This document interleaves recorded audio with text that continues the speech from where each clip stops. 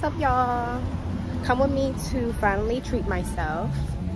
I am buying myself a vlogging camera because I've been wanting to start YouTube for a while now, maybe 5 years now. So I just made a impulsive purchase and I just did it. I'm like, okay, today I am buying a camera and I'm doing it because it's no excuse. Life is too short. All you can do is make yourself happy.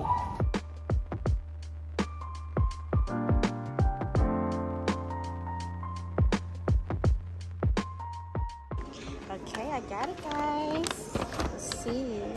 The camera that I got was the Sony digital camera ZV-1. And I got it refurbished because your girl is cheap. And I got about $145 off. It's open box and the condition was excellent. So it's basically brand new. You guys see a little glimpse of me, how the camera quality is. Yes. Y'all probably see my crusty edges and everything with this camera. All right, today was a success. Got my camera so I can start my YouTube channel. This should be the first vlog. But tomorrow's plans, I have work, and then after work I'm going to get my hair done. I'm going to get a silk press.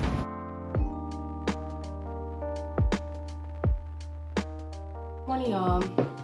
It's the next day. I took out my hair last night and I have about 2 more braids to take out.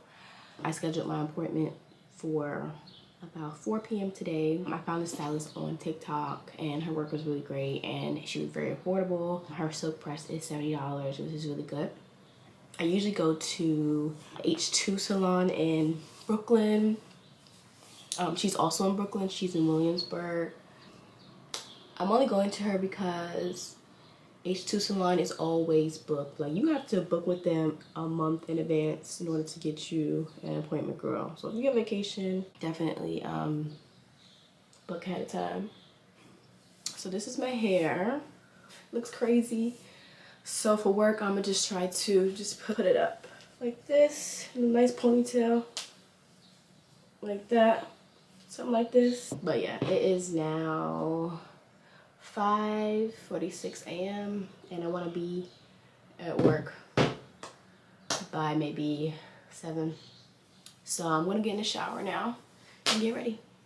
So peace. Alright, y'all, I'm out of the shower. I'm about to head to work now. And I'll see you guys after I get off.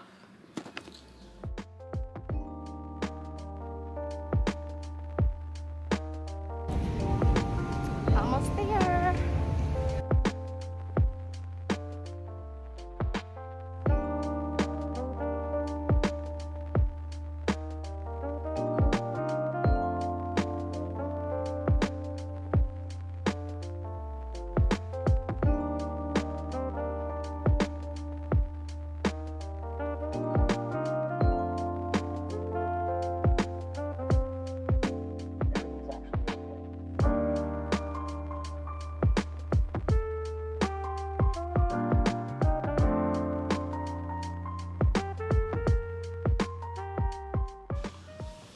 Hey y'all, so right now I'm on my way to a friend's baby shower and I wanted to quickly put on these press-on nails that I bought from Shein.